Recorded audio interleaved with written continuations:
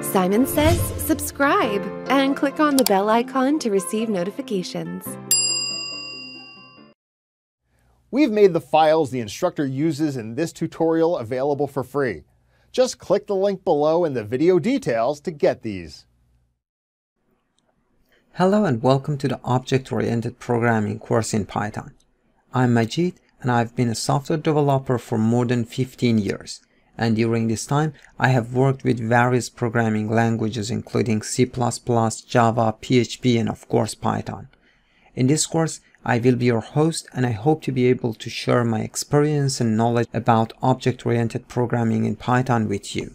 Object-oriented programming, or OOP for short, is a computer programming model that, as you can guess from its name, it breaks the program on the basis of the objects in it. An object can be defined as a set of attributes and methods. If you find this definition hard to grasp, don't worry.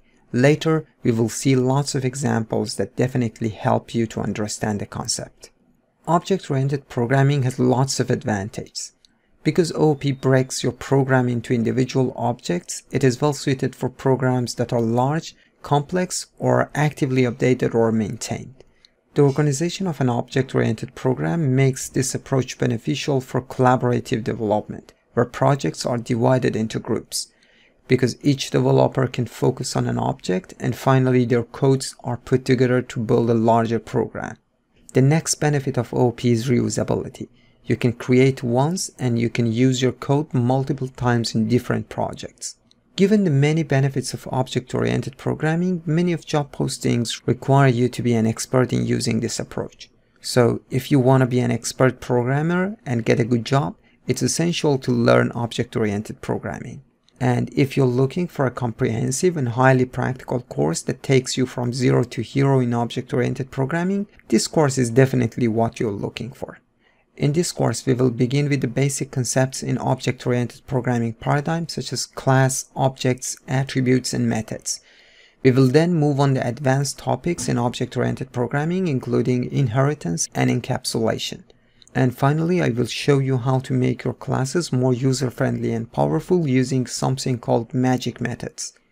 In this course, we will be starting from very beginning, and there really isn't too much I expect you to know about OOP before starting this course. However, you do need to have some of experience with coding in Python. If you don't know anything about Python programming language, this course is not for you. You will definitely need to take a course on Python first and then come back and take this course. During this course, we will implement several different examples of classes, and I hope these examples help you to better analyze any given problem statement and develop a mental model of objects necessary to create software. So, by the end of this course, you will be able to develop understanding of writing object-oriented programs that combine functions and data. I don't want to waste the time because I'm really excited to start the course, and I'm sure you are too. So, let's get started.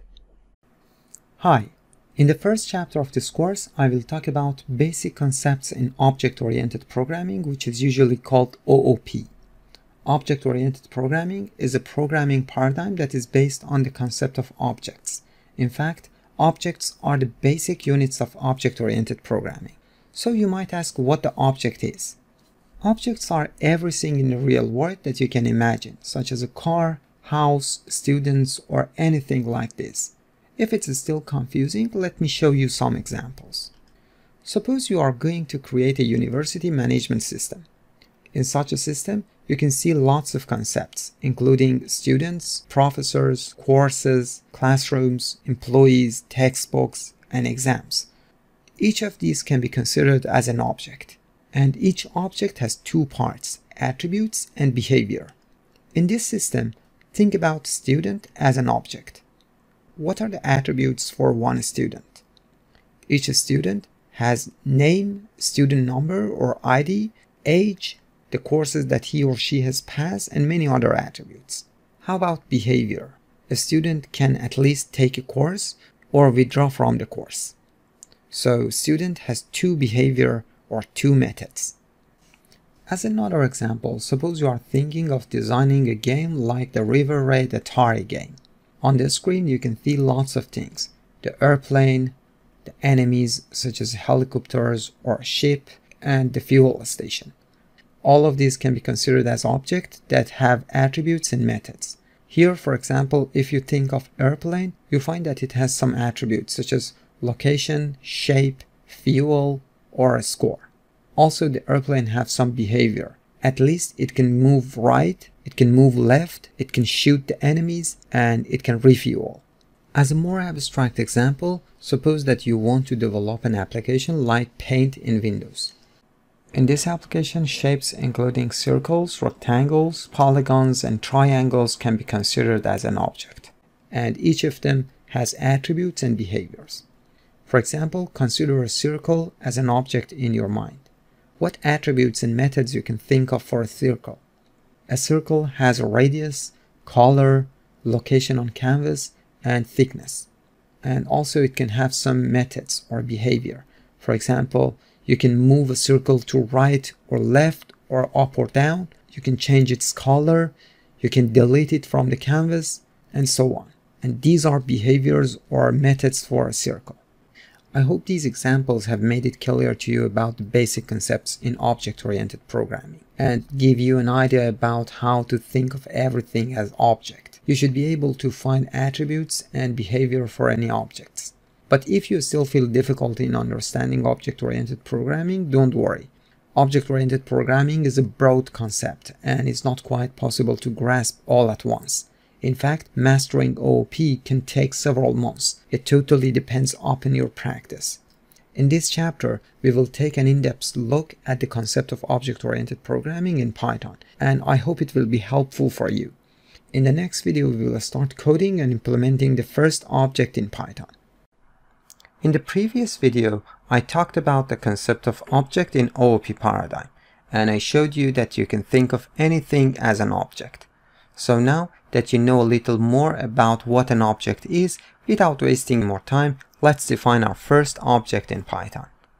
Suppose that you want to develop a bank account system. In this system, there are many objects such as customers, bank accounts, credit cards, checks, and mortgages.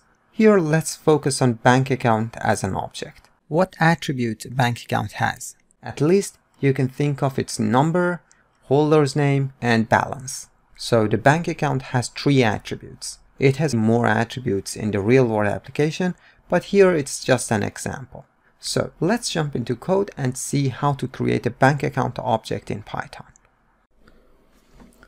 Before creating the bank account object, first I want to show you that you are already familiar with the concept of objects, methods, and attributes in Python, and you have used them before. At this point, you may think OOP is entirely a new concept to you and you don't know anything about it, but actually it's not true. First, let me create a new Python file named main.py. I'm using VS Code, and in VS Code, to create a new file, you just need to click on Explorer in the left sidebar and then click on New File icon to create a new file. And here, let's create a list with some data. When you create a list like this, you in fact create an object of type list. A list has some data and some methods. You can access data using indexing operator, and you can call its methods using dot notation. For example, to call append method, I can say l.append and then I pass a new value as argument. As you see, you know how to create a list object and how to work with its methods. Similar to lists, dictionaries, strings, and sets are objects that you can work with them. But the question is how we can create our own data type or objects. So let's get back to the bank account problem. In Python, when you want to create a user-defined object like bank account in our example, we have to define a template for it. In programming terminology, this template is called a class. So when you think of an object, you first need to create a class for that object. It's a good habit to define your classes in separate files. So first I create a new Python file named bankaccount.py, and then I define the bank account class in this file. So again, I click on new file icon, and here I create bankaccount.py. In Python, you can create a class using the class keyword. Here I want to create a class for bank account objects. So I type class, and then I specify a name for my class, which is bank account. In Python, the name of classes starts with capital letter by convention, and I strongly recommend you to follow this convention. After the name of class, just like defining a function, you need a colon, And in the following line, we will write the body of the class. Again, just like function, every class in Python should have a body. And if you don't define a body for the class, it will cause a syntax error. So here, let me type pass, which for Python means the class doesn't do anything.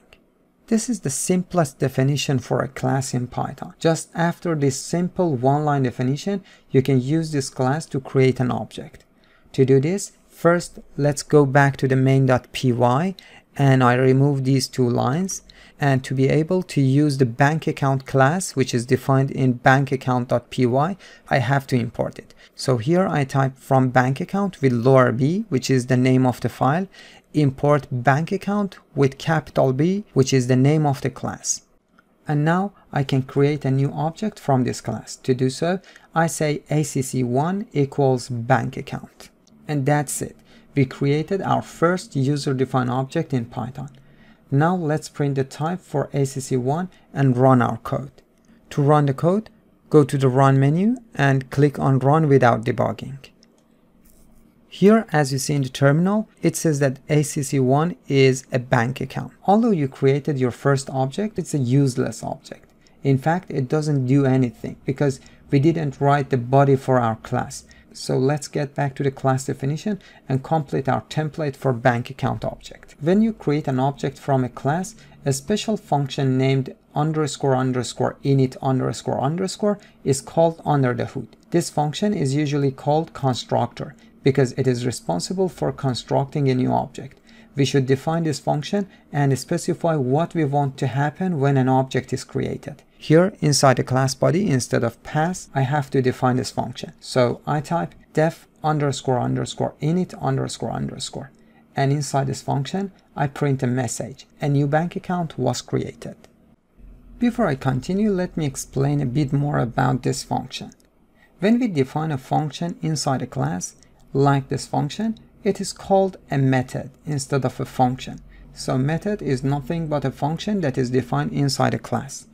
Second, __init__ is a special method. Its name starts and ends with double underscore.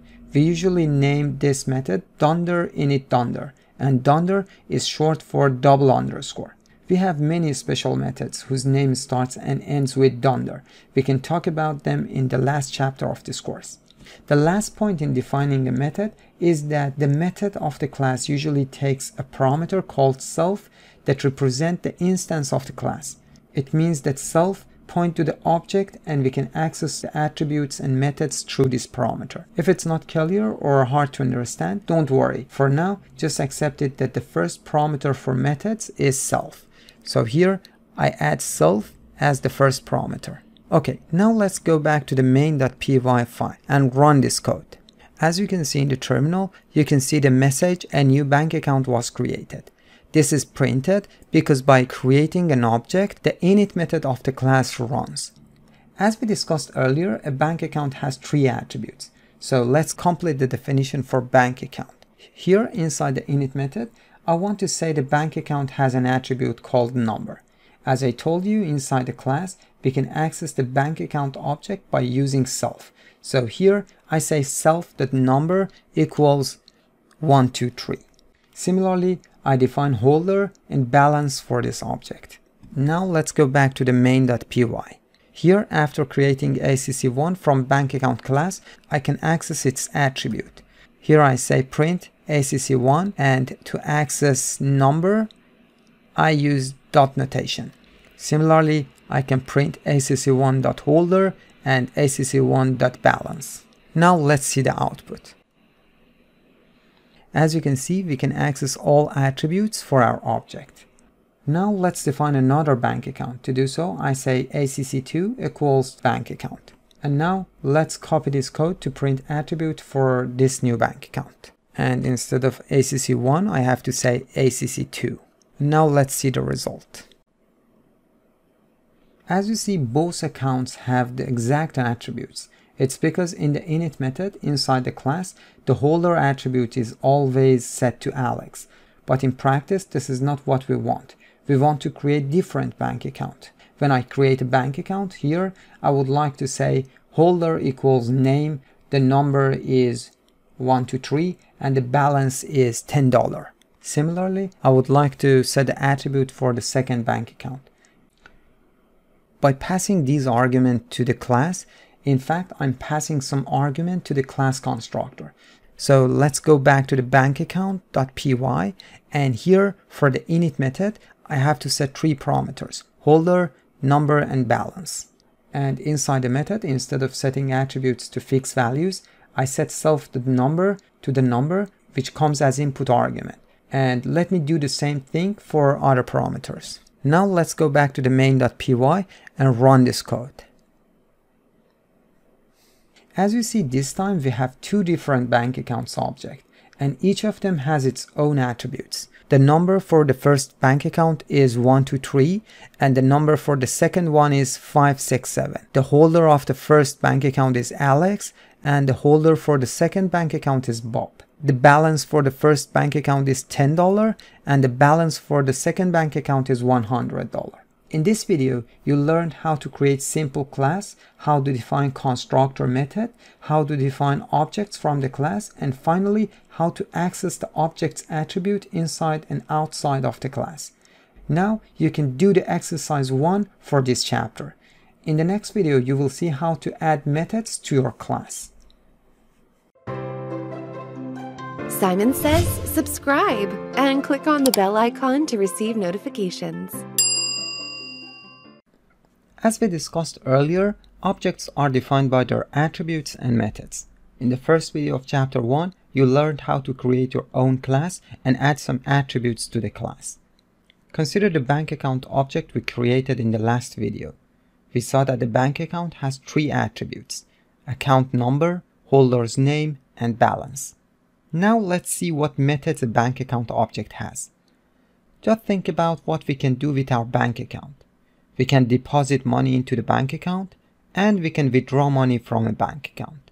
So these are 2 behaviors of a bank account object. In this video, we will see how to add methods to our class.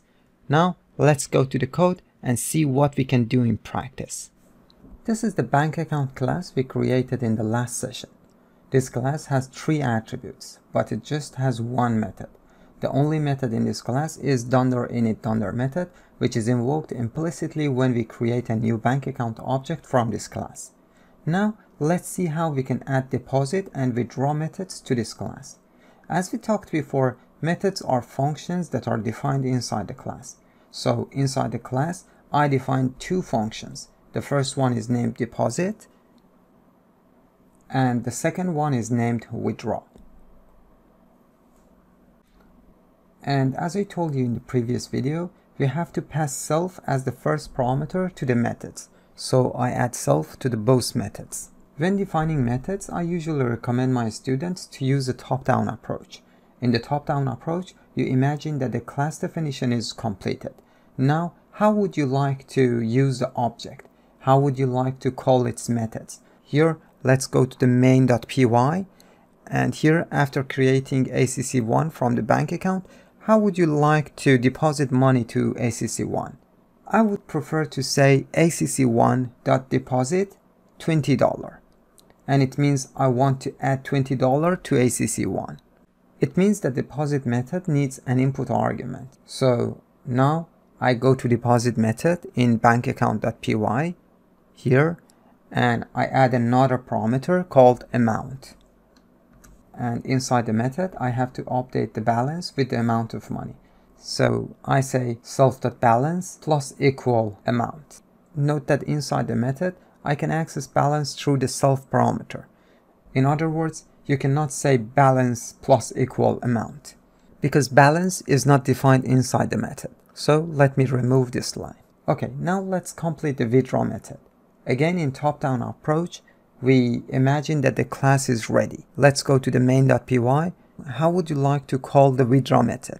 I would prefer to say acc1.withdraw $10.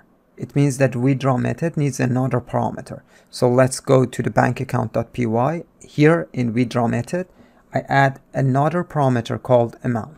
The implementation of this method is a bit more complicated. We cannot withdraw any amount of money from the bank account. It should be equal or lower than the balance. So inside the method, First I say if amount is equal or lower than self.balance, then self.balance decreased by the amount. Otherwise, a message will be printed, not enough money. Before we run our code, let me slightly modify the init method. Here, I want to define a default value for the balance, which is 0, because when we create a new bank account, it makes sense that it has no money in it, or the balance is 0. Now let's go to the main.py and make some modification to this file. First of all, I delete the balance for the account 1. I can delete it because the balance has a default value inside the init method. Also, let me comment ACC2 and just focus on ACC1. And before and after each of these transactions, I would like to print the balance to make sure that these transactions are done correctly. So let me copy from here and paste it here, also here and here. And oh, I made a mistake in typing withdraw, and let me correct it. Also, let me withdraw some more money. Here I say ACC1.withdraw $15, and then I print the balance for ACC1. And now we can run our code. Okay, as you see, after creating the bank account object, the balance is 0. And then we deposit $20, so the balance is $20. And after that, we withdraw $10 from the account, so the balance would be $10. And in the next step, when we want to withdraw $15 from the account, because it's more than the balance, this transaction cannot be done. So the message "not enough money" is printed on the screen, and the balance will remain $10. Well done. In this video, you learned how to add methods to your class. Now please go to the assignment section and do the assignment for this video. So far, you have learned the concept of class, object, methods, and attributes. In the last two videos, we defined a class for bank account. And in this video, I'm going to introduce a new special method called $str$, which is responsible for printing objects. So stay tuned and let's jump into code to learn more about this method. This is the code that we completed in the previous lesson. Let me directly jump into the problem with this code, and then I will show you how to solve this problem. In the main.py file, first let me comment all the lines except the line for creating ACC1. In VS Code, there is a shortcut for commenting multiple lines. You need to select the lines and then hit Ctrl/. Now, like other data types like strings, lists, or dictionaries, I would like to print this bank account object. To do so, I say print ACC1. Note that instead of printing attributes such as ACC1.number or ACC1.holder, this time I would like to print ACC1 as a whole. Now let's run the code and see the output.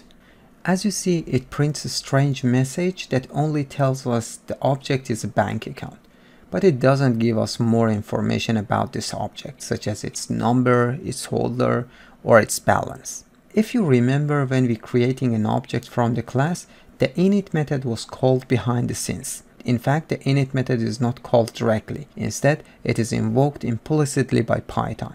The story for printing an object is very similar.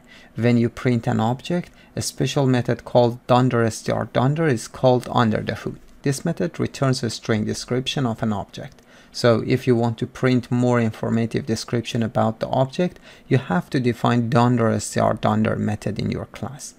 So let's go to the bank account class description in the bankaccount.py here and define $str$ method. So here I type def $str$, and then I pass self as the first parameter like other methods, and inside this method I have to return a string object. This string is better to include the class name, which is the bank account here, and then the attributes, or at least a list of most important attributes of the object. Here, because we have just 3 attributes, I list all of them: self.number, self.holder, and self.balance. Now let's go to the main.py file and then run this code. As you see, this time, instead of a previous strange message, a very descriptive message is shown. In this video, you learned what $str$ method is and how you can work with it. This is the second special method that you have learned in this video, and during this course you will learn many others as well. There is assignment for this video in the assignment section, and I suggest you to do it to make sure that you have learned how to use $str method. Hello and welcome to the last video of chapter 1. In the previous lessons of this chapter, you learned the basic concepts of object-oriented programming in Python. Now you are able to define your own classes that have attributes and methods. Although objects are defined as an individual concept, they usually work together. Sometimes you need to use an object inside another object. Let me give you an example. Suppose that you want to create a shopping list application. In this application, the shopping list might be an object. But what are the attributes and methods for a shopping list? In practice, the attributes and methods you consider for an object depend entirely on the definition of the problem and the needs of the end users. In this example, suppose that a shopping list has a title and a set of products. And what about methods? At least we should be able to add a product to shopping list. Also, we want to see the products in a shopping list. But what is the product here? We can consider the product as another object. What attributes does a product have? A product has a title and quantity. And what about methods? We can change the quantity for a product, so it has just one method. As you see in this example, we have a shopping list object in which there is another object named product. This video will show you how to define objects that use other objects. So let's jump into the code. Before everything, let me create a new Python file named shoppinglist.py that is going to contain definition for product and shopping list class. To do so, I just click on the Explorer on the left sidebar menu, and then I click on new file icon, and here I type shoppinglist.py. And here in this file, we have to define our classes. When dealing with some related objects, we usually start with the smallest one. So let's start with creating a class for product. Here I say class, following by the name of the class, which is product, and colon. Inside the class, the first method I should define is $init method, which is the constructor for the class. So I say def $init and I pass self as the first parameter. Because each product object has a title and quantity, I take these two values as input argument in the init method. So I add title and quantity as parameters. Inside the init method, I set self.title to title and self.quantity to quantity. Okay, that's it. The definition of our init method is complete. Now let's define str method to be able to print the product.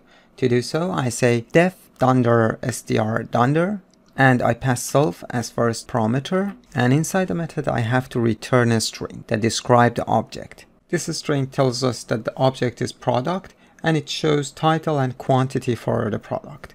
So here I type product and self.title and self.quantity. As we discussed earlier, we have to be able to change the quantity for the product. So I define another method named changeQuantity, which takes self and a new quantity for the product. And inside the method, we have to assign new quantity to the self.quantity. Well done. The definition for the product class is complete. So let's go ahead and define a class for shopping list. Here I say class shopping list with capital S because it's a convention. And inside the class, first let's define the init method.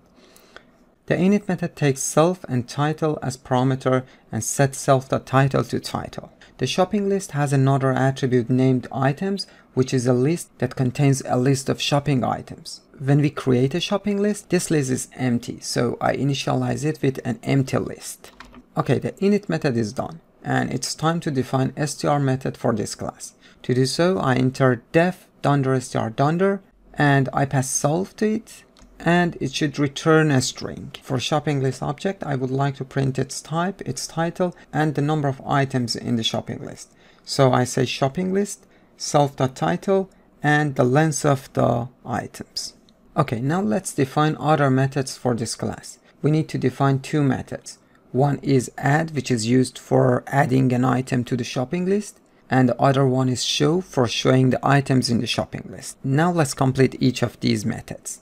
The add method takes self and a new item that we want to add to the shopping list as parameters. So here I add a new parameter named new item. And inside the method I have to add new item to the self.items. And because self.items is a list, I can use append method to add new item to self.items. So here I say self.items.append new item.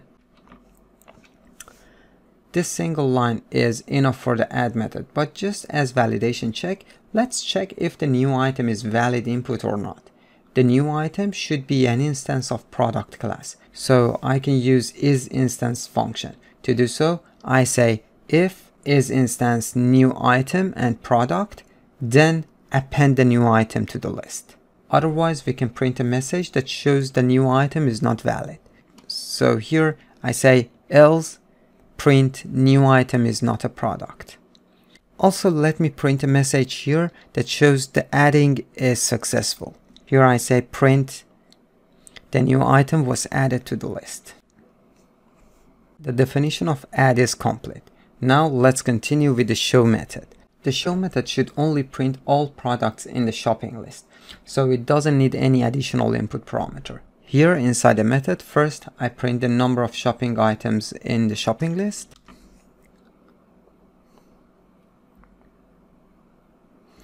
And now I use a for loop over self.items to print each of items. So here I say for item in self.items, print item.title and item.quantity. Perfect. The definition for both classes is complete. Now let's create another file named main.py and use these two classes. In the left sidebar menu, here click on the new file icon and type main.py. In this file, to be able to use the classes we have defined, first we have to import them. To do so, I say from shopping list with lower s, which is the name of the file, import shopping list with capital S and product with capital P. Now let's create a new shopping list. To do so, I say list1 equals shopping list. And as you see, we need to pass a title to the shopping list constructor. Here I say, for example, grocery. Now let's print the shopping list and also call the show method for this shopping list to see if it works correctly or not. So here I say print list1 and then I call the show method for list1. And now let's run the code and see the output. As you see, our shopping list is printed correctly and it says there is no product in it. Okay, now let's add some products to our shopping list. First, we have to create some products. For example, product1 equals product. And now, as you see, I have to pass title and quantity. For example, tomato and 2.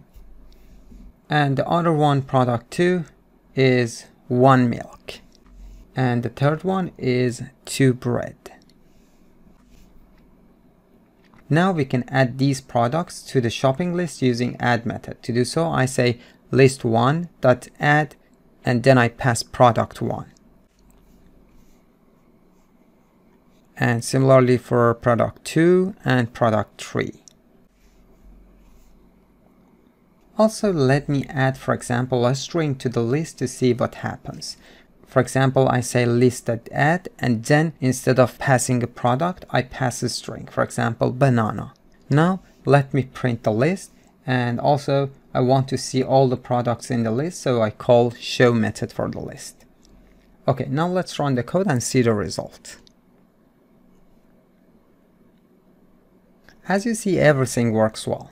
The first 3 products are added to the list, but the last one was not a product, so it's not added to the list. Also, as you see, the show method works well, and it prints the product correctly.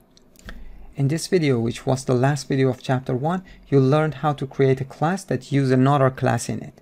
I hope this video helped you better understand object-oriented programming. However, don't forget that mastering this subject requires a lot of practice. Now please go to the assignment section and solve the assignment related to this video. One of the powerful features in object-oriented programming is inheritance, and in this chapter we will talk about this in detail. Inheritance is the procedure in which one class inherits the attributes and methods of another class. The class whose attributes and methods are inherited is known as parent class or superclass, and the class that inherits the attributes from the parent class is the child or subclass. The interesting thing is that along with the inherited attributes and methods, a child class can have its own attributes and methods. In this video, I will talk about class inheritance, and to better explain the concept of inheritance, I decided to define a new problem. Suppose you want to design and implement a software like Paint in Windows. If you take a look at the menu in Paint, you see several different shapes in Shapes group, such as a square, rectangle, circle, and many others. In implementation of such application, you can consider each of these shapes as an independent object. But the reality is different. Although these shapes are different, they have some shared attributes. They have a location on canvas, they have a filling color, border thickness, and so on. So instead of considering each of them as an isolated object, it's better to have a parent class with some basic and shared attributes and methods, and some child class which inherits from the parent class. By the end of this video, you will be able to create a new class that inherits from an existing class. Now let's jump into code and see inheritance in Python. Before everything, let me create a file named shape.py in which we will define our classes. So I click on Explorer and then on New File icon, and here I enter the name of the file. Also, let me create another file named main.py in which we will import our classes and use them. Well done. Now let's start by defining our classes in shape.py. As we discussed earlier, I want to define different classes for different shapes. But we saw that different shapes have some shared attributes and methods, and it's better to have a parent class that shares the attributes and methods that are common among different shapes. Usually it's better to begin with defining the parent class. So first, let's create the shape class. To do so, I say class shape with capital S to follow the convention, and now I define the $init method and I pass the self as the first parameter. For now, here assume that a shape object has three attributes: border color, border thickness, and location on the canvas. So I pass these three attributes to the init method. And now I have to assign these parameters to the self. Here I say self.borderColor equals border color, self.border thickness equals border thickness, and self.location equals location. Okay, now let's define the $$ method for the shape class. For this, I say def $, and then I pass self as the parameter. And inside, I have to return a string object. This string includes the name of the class, which is shape, and the values for attributes. So I add self.borderColor, self.border thickness, and self.location. Also, suppose that we would like to be able to change the border color. So I define a method named changeBorderColor, which takes self and a color as the parameters. And inside this method, I set the self.borderColor to color. You can also define another method for changing the border thickness as an exercise. At this point, our shape class is ready, and now let's go ahead with creating a new class for representing circles. So just like before, I define a new class named circle with capital C, and here is the difference. Because I know that a circle is a kind of shape and it shares the shape attributes, I enter a pair of parentheses here, and inside the parentheses I enter the name of the parent class, which is the shape. And this means that circle class inherits everything from the shape class. The shape class here is called parent class or superclass or base class. On the other hand, the circle class, which inherits everything from the shape class, is called child class, subclass, or derived class. For now, I just enter pass in the body of the circle class and leave it without any code. Just with this single line of code, our circle class is ready to use. Although we haven't defined any method for this class, because it inherits from the shape class, it has a copy of the methods and attributes of the shape class. Now let's go to the main file and create a circle object. Before creating a circle object, first we have to import the circle class from shape.py. So I say from shape with lower s, which is the name of the file, import circle with capital C, which is the name of the class. And now we are able to use the circle class. Here I define C1 as an object from circle class. And as you see in the parameter hint window, I have to pass 3 attributes: border color, border thickness, and location. Here I pass blue for border color, 3 for border thickness, and finally a tuple of 2 and 3, which is the location in 2D canvas coordination. Note that here, because we didn't define the init method for our circle class, when we create a circle object, the init method of the shape class is called. And this is why we have to pass these 3 attributes for creating a circle. Now I would like to print C1 to see everything is okay. Again, note that although the $$ method is not defined for the circle class, because it has been defined for its parent, we can print a circle object. Also, we can access change border color for C1. If I type C1 following by a period, you can see this method in the list of suggestions. Here, for example, let's change the color to black. And now let's print it again and run the code to see the output. As you see in the terminal, our circle object works without any errors.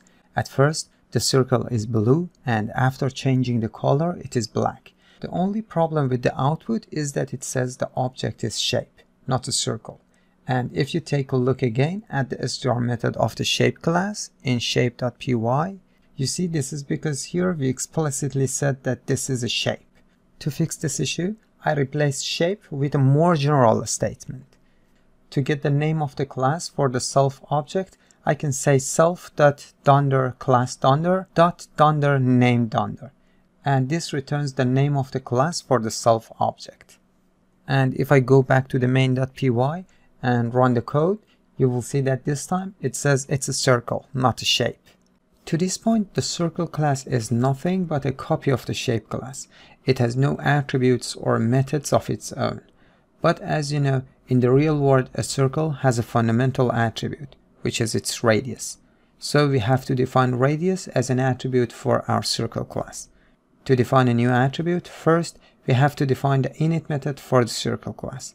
So let's go to the shape.py, and here inside the body of the circle class, I define the init method and I set self as the first parameter. Here I rewrite the init method for the child class. When we rewrite a method for the child class, we say we override that method. In fact, method overriding in object-oriented programming is a feature that allows the child class to provide a specific implementation of a method that is already provided by its parent class. When we override a method for the child class, the parent method is no longer applicable.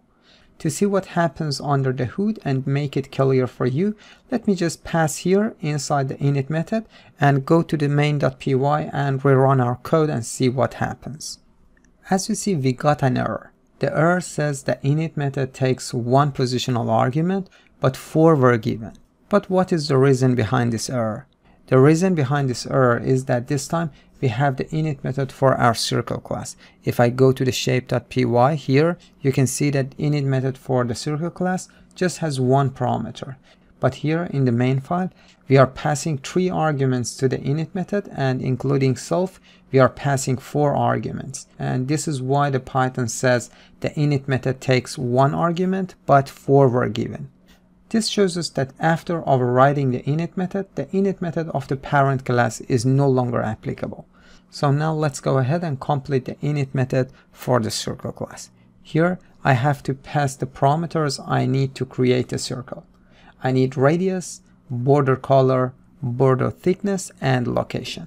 And now I have to assign these parameters to the self. Here I say self.borderColor equals border color, self.border thickness equals border thickness, and self.location equals location, and self.radius equals radius.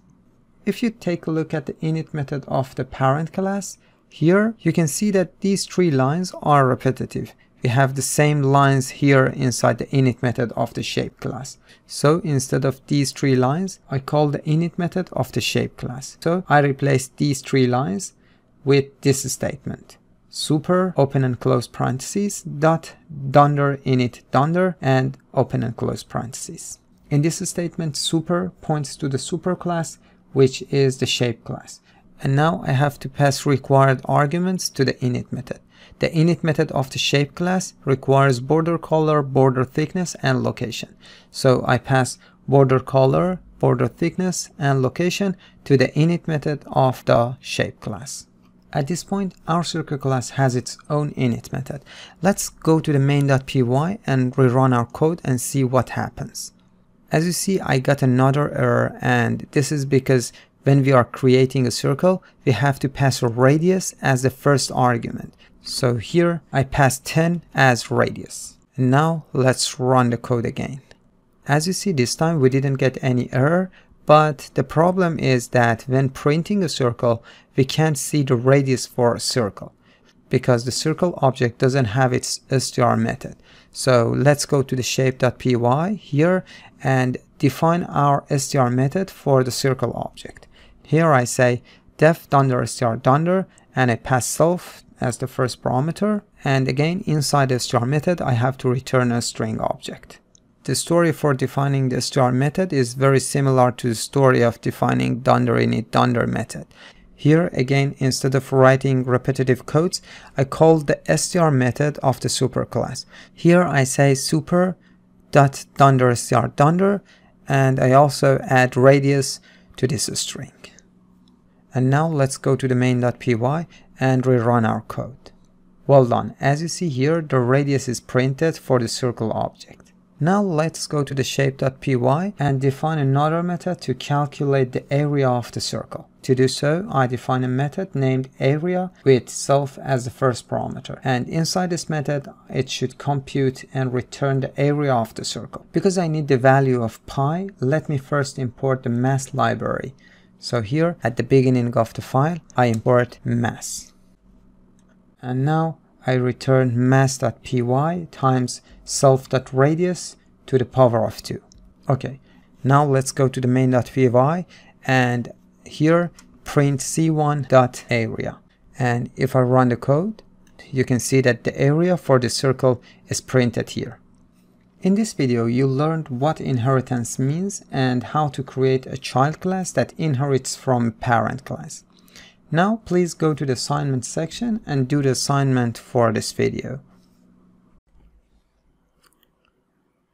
In the last video, you learned how to create a class that inherits attributes and methods from another class. But sometimes the child class inherits from multiple parent classes. For example, suppose we have 3 classes, A, B, and C inherits from A and B. Suppose that both parents have a method with similar name. The most common case is the init method. In this picture, both parents have a method named dunder init dunder. In this situation, the first question is which of these 2 methods will run when a child calls the init method. This is a concept called MRO or method resolution order, which I'm gonna talk about in this video. In this video, first, I show you how to create such a class that has multiple parent classes, and then we will see what happens when child class calls the method that is inherited from multiple parent classes. So let's start and jump into code. Let's start by creating a class named A, and I only define the init method for this class. This method takes self as the only parameter, and it prints a message like this inside of A. Okay, the definition of the A class is done. Now let me define another class named B that inherits from A, and inside this class I just say pass. Well done. Now let's create A1 as an object of type A and run the code to see the result.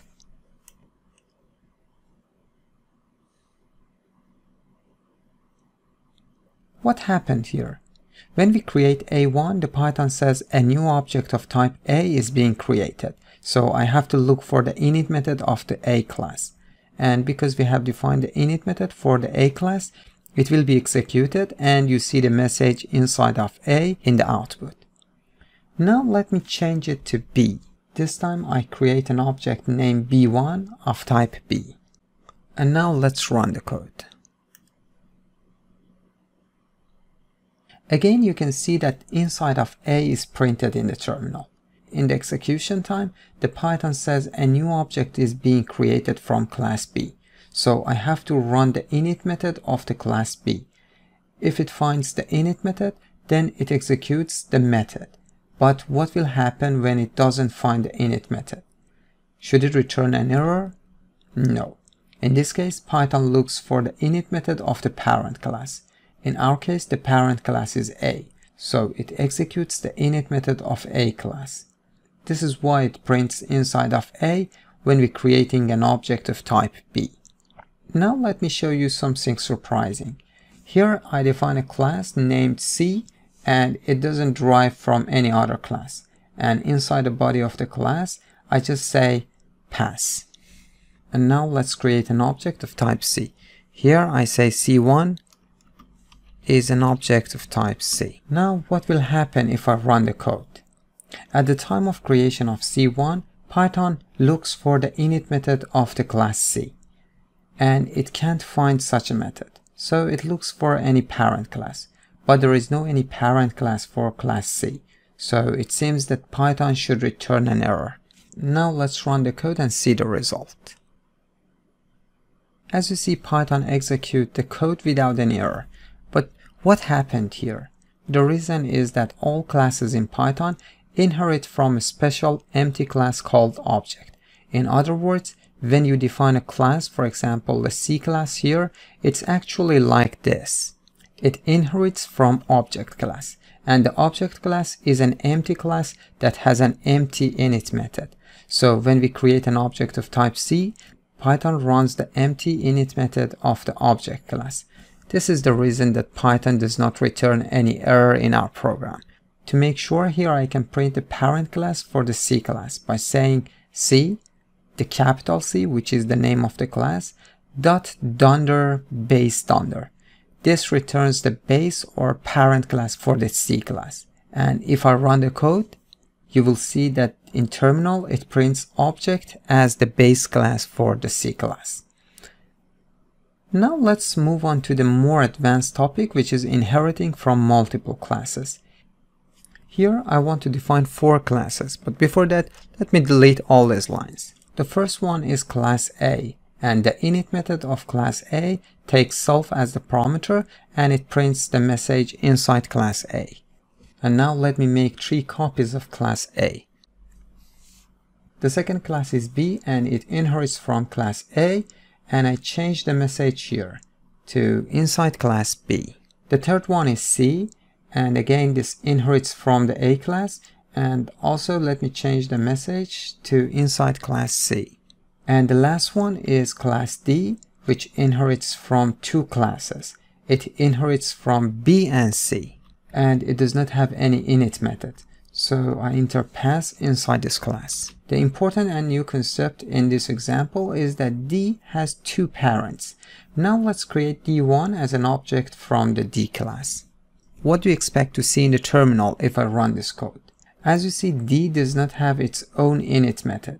When creating object, Python goes to the parent classes. It goes over the parent classes one by one from left to right. Here, the first parent class is B. So the Python executes the init method of B. Now let's run the code and see the output. As you see in the terminal, the message inside class B is printed. But why? As you see, D does not have its own init method. When creating object from class D, Python goes to the parents classes. It goes over the parent classes one by one from left to right. Here, the first parent class is B. So Python executes the init methods of the B class, and it prints inside class B message in the terminal. And if I change the order of parent classes here, can you guess the output?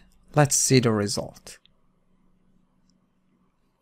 This time, because the left parent class is C, the init method of the class C will be executed when an object is created from the D class. You can see inside class C message in the terminal. Now let me change the scenario. First, let me change the order of classes here, and I also remove the init method for class B, and I just say pass. Now Let's run the code and see the output.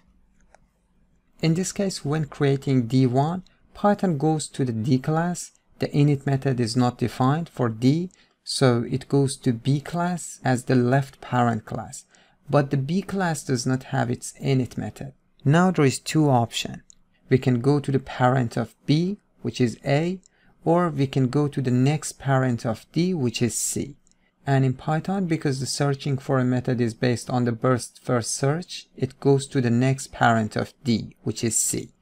The C class has its own init method, so Python executes the init method for C. And as you can see in the terminal, the inside class C message is printed. The searching for a method in Python is called MRO, which is abbreviated for Method Resolution Order. In this video, you learned what happens when a class is inherited from multiple classes. And in the next video, I will show you how Python accesses attributes when one class has multiple parents. Simon Says subscribe and click on the bell icon to receive notifications.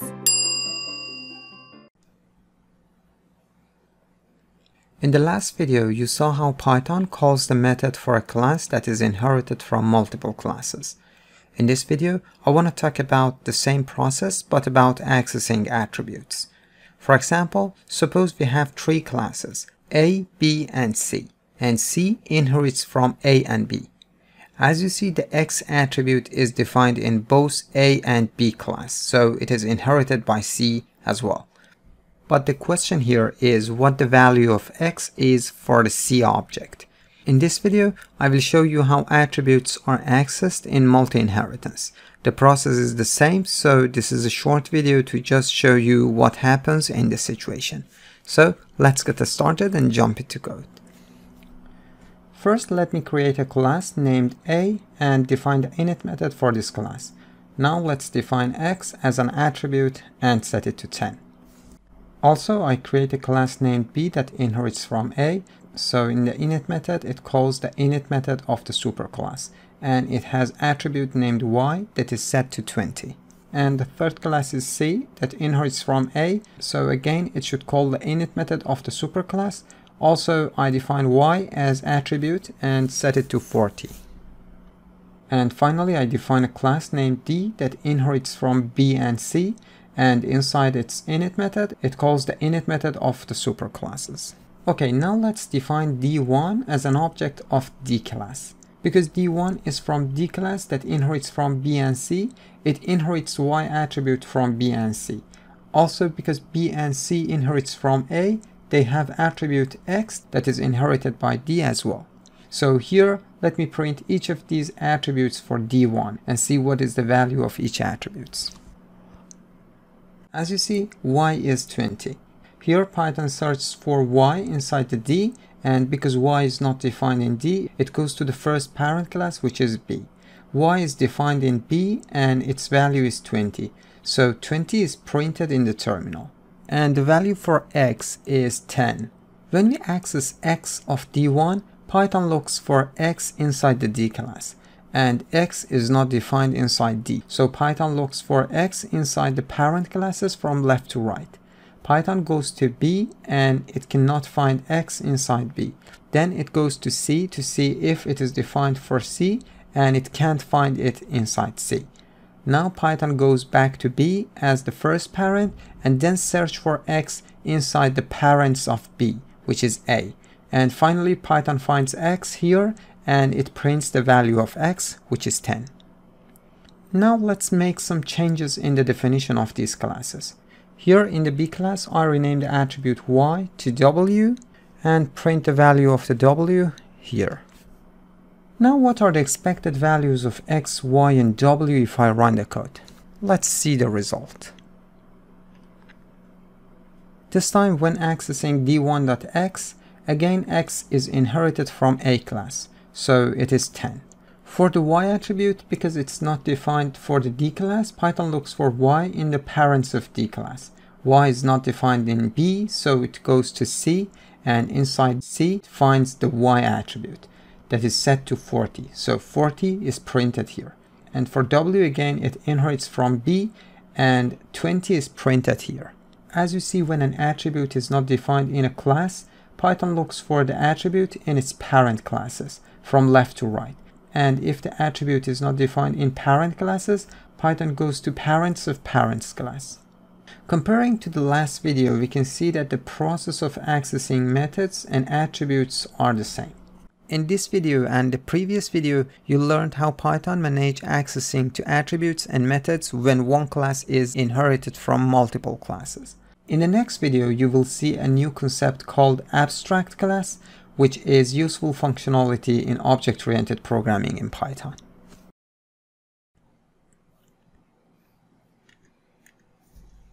Hi, in the previous videos of this chapter, you learned the concept of inheritance.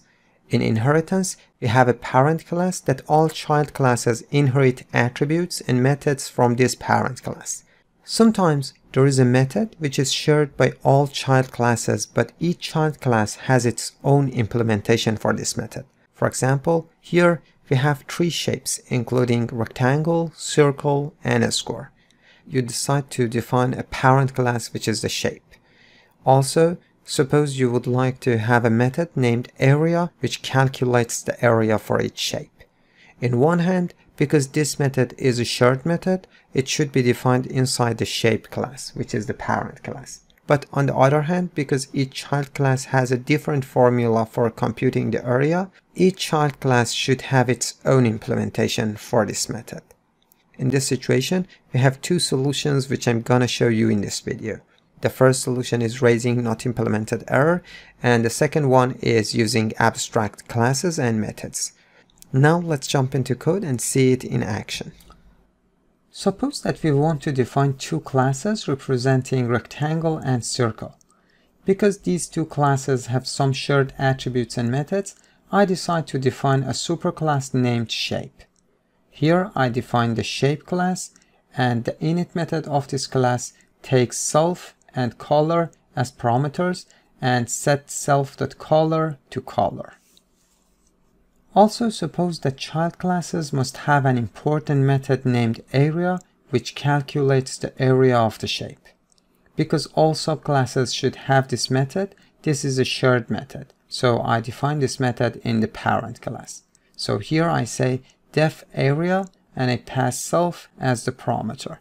And because the implementation of this method is different for different child classes, I mean the formula for calculating area is different for a circle and rectangle, I have to enter pass here and let the child classes to define their own implementation of this method. Also, I define another method that returns the color of the shape. Here I define getColor method that takes self as the only parameter and return the self.color as output. In this class we defined two methods. The area method is a shared attribute, but it should be implemented by the child class. But the getColor method is a method that its behavior is fixed and is the same for all classes, so the implementation of this method goes to the parent class. Okay, now let's define two child class. The first child class is circle. It inherits from the shape class, and the init method of the circle class takes self, color, and radius as parameter. And inside this method, first I call the super.dunder_init_dunder method, and here, because the init method of the super class needs a color, I pass the color to this method. And then I set self.radius to radius. Also, let me create another child class named rectangle that inherits from the shape class. The init method of this class takes four parameters: self, width, height, and color. Inside the init method, first it calls the init method of the superclass and it passes color to this method, and then it sets self.width to width and self.height to height. At this point, although we haven't defined area method for the child classes, we are able to create a circle and rectangle object and use them. For example, here I define C1 of the circle class, and as the parameter hint window shows, I need to pass color and radius to create a circle. Here I pass red and 10. Also, I define R1 equals rectangle, and then I have to pass width, height, and color. And I enter 2, 3, and blue. And now let's investigate the behavior of these two objects. Here, if I type C1 and then type dot, you can see a list of attributes and methods for the circle object. It has two attributes, color and radius, and two methods, getColor and area. As I said, although we haven't yet defined the area method for the circle and rectangle class, here we can call this method for C1 and R1. Here I print area and C1.area, and also let me print area and R1.area. And now I run the code to see what happens. As you see, the code runs without any error, but the result is none, because we haven't defined the area method for the circle and rectangle classes. The problem here is that we want to force the child class to implement the area method for itself. In other words, I'm searching for a way to prevent the user from calling area method when it's not defined. So how can we fix this issue? There are two solutions for fixing this issue. The first solution is to raise an error when the area method is not implemented by the child class. Here, in the parent class, inside the area method, I raise not implemented error. And to make the error message more clear, here I pass a message like this. Area method is not implemented for self.dunder class dunder name dunder. And now let's run the code and see the result.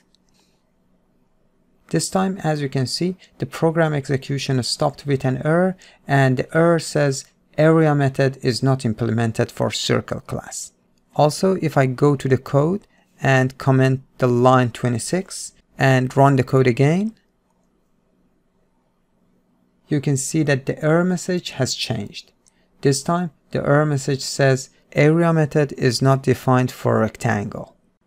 As you can see, in our first solution, the circle and rectangle class can be instantiated, but the created object cannot call the area method. Now let me show you the second solution. We can force any classes that want to inherit the shape class to implement the area method before instantiating. The other solution is defining abstract classes and abstract methods. In object-oriented programming, an abstract method is a method without any implementation. Here, in our example, the area method in the shape class can be considered as an abstract method. When a class contains one or more abstract methods, then it is called an abstract class. Now let me show you how to define an abstract class and abstract method. Unlike other programming languages like Java, Python by default does not provide abstract methods or abstract classes, but it does offer a module called ABC that allows us to define abstract classes and methods. So first of all, we have to import ABC in our code. We usually import ABC like this. From ABC, import ABC, all capitals, and abstract method. ABC with capital letters is the abstract base class that all abstract classes should inherit from this base class. So here our shape class should be derived from ABC. Then to define a method as an abstract method, we have to use the abstract method decorator. For example, here to define the area method as abstract method, in the previous line I add @abstract method. That's it. Now we no longer need this raise statement. So again, I comment this statement and say pass. Now let me run the code and see what happens. Now let me uncomment this line and run the code to see what happens. As you see this time, I got an error that says cannot instantiate abstract class circle with abstract method area. It means we cannot even create a circle object without defining area method for the circle class. We have to force to define the area method for the circle class to be able to use it. So let's go to the circle class and override the area method for this class. Here I say def area and I pass self. And inside this method, it should compute and return the area of the circle. To calculate the area, we need pi. So we have to import mass library. Here, at the beginning of our code, I import mass. And now in the area method, I return mass.pi times self.radius to the power of 2. Now let me run the code. This time the error is related to the rectangle class. It says cannot instantiate abstract class rectangle with abstract method area. So we have to implement area method for rectangle class too.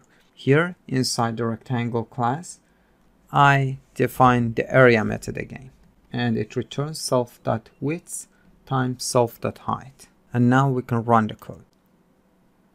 As you see, everything works well, and the area for the circle and rectangle are printed here. As conclusion, when you want subclasses to have their own implementation of a shared method, we have to define that method as abstract method in the parent class, and therefore in this case we have to declare the parent class as abstract class. In this video, which was the last video of chapter 2, you learned the concept of inheritance and abstract classes in Python. If you're not a subscriber, click down below to subscribe so you get notified about similar videos we upload. To get the files the instructor used in this tutorial and follow along, click over there. And click over there to watch more videos on YouTube from Simon Says It.